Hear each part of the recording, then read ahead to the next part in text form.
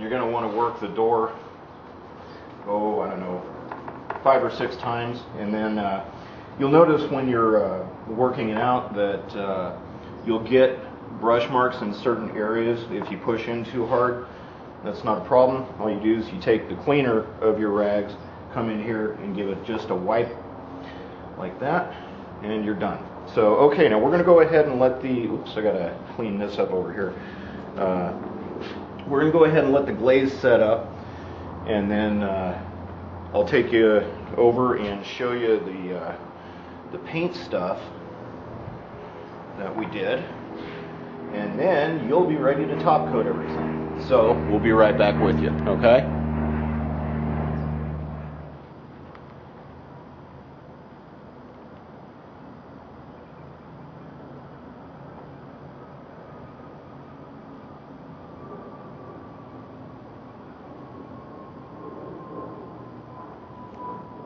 Okay, as you can see from the pictures, we've already got our first color of glaze on here, which is our Van Dyke Brown.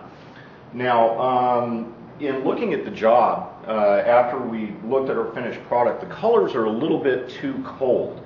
As I mentioned before, the whole surroundings for these doors is very Tuscan. There's a lot of browns.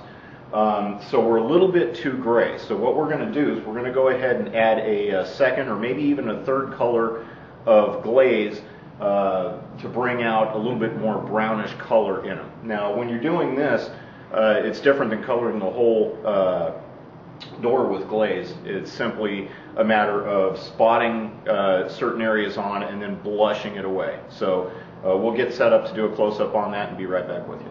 Okay? Okay, as you can see, a lot better, getting a lot better idea of the look that we're kind of going for here. It's very, very, very old world, very dated. There's a lot of stonework in the house that is just absolutely just gorgeous. So we're trying to complement that. Now, I'm sure you can see we've got our white base paint and our Van Dyke Brown glaze, but the color's a little bit too cool. Okay, we want to warm it up a little bit. So we've done a little bit of tweaking to some color, and we're going to go ahead and add a little bit warmer tone to this. And I want you to see how just with a very, very, very teeny tiny amount of color, it'll really liven up the door a lot. So anyway, I've got my brush with just a little bit of color on it right there. I've wiped it, gotten the brush almost completely dry, and then we're going to go ahead and add in our second color there, and that should really make things pop out nice. And basically the color that we're kind of gently blushing in here is a kind of I would call it a medium chocolate color. And as you can see just by the contact from the brush, it's really visible right here on the edge where the brush is biting in, and certain areas that were a little bit drier in here. So we're going to go ahead and just keep brushing this, getting that little bit of chocolate in there just to warm the door up a little bit. Now you don't want to paint it and or undo the stuff that we've done with the Van Dyke Brown, because that's the essential look that we're going for in this case. It's just adding a wee bit of color in there to liven it up. So if you can take a look at that, you can see our little bits of chocolate in here, and then right on the edge. I don't know if you're going to be able to make this out too well, but it's there. We'll go ahead and get a zoom in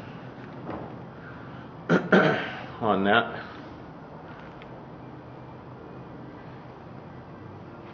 See if I can get out of the light. Well, I don't. Oh, there. Yeah, you can see it on the camera right here. Our little bits of chocolate right in here, mixed in with the Van Dyke Brown. So anyway, we're going to go ahead and add that color to the rest of the doors, and then we'll be done. And I'll be right back with you.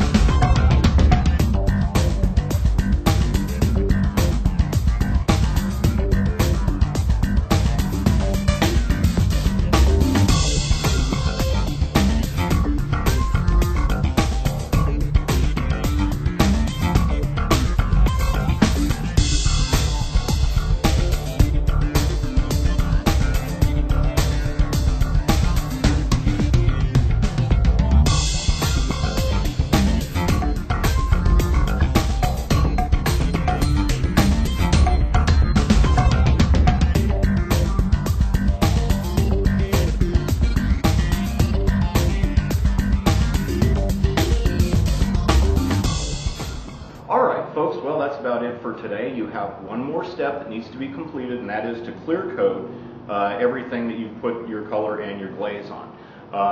Couple of tips: you want to make sure that you're using compatible products, meaning if you did a latex paint, your clear coat needs to be compatible with latex. If you used a lacquer, obviously you're going to want to use a lacquer clear coat. Same thing with a poly or any other type of material. And there's even some brands that just don't seem to, because of their chemical makeup, don't really work together too well.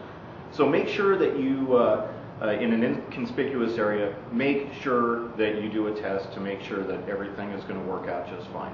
I also have to mention something we just kind of blew right past here in showing you how to do this, was always, before you do anything like this, make some sample boards. You want to know what you're doing before you're trying to do it. Otherwise, it could turn into a very big frustration to you.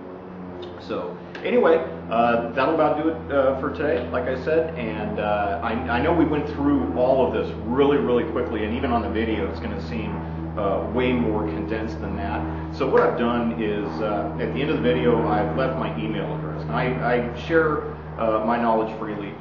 So if you have any questions with regards to faux paint or toning and glazing, cabinetry, millwork, or even some general remodel issues or questions or whatever, feel free to hit me my email address. So with that being said, for EnviroStatics of Scottsdale and Deep Hall Remodeling, this is Dean. Thanks for watching, and have a great day.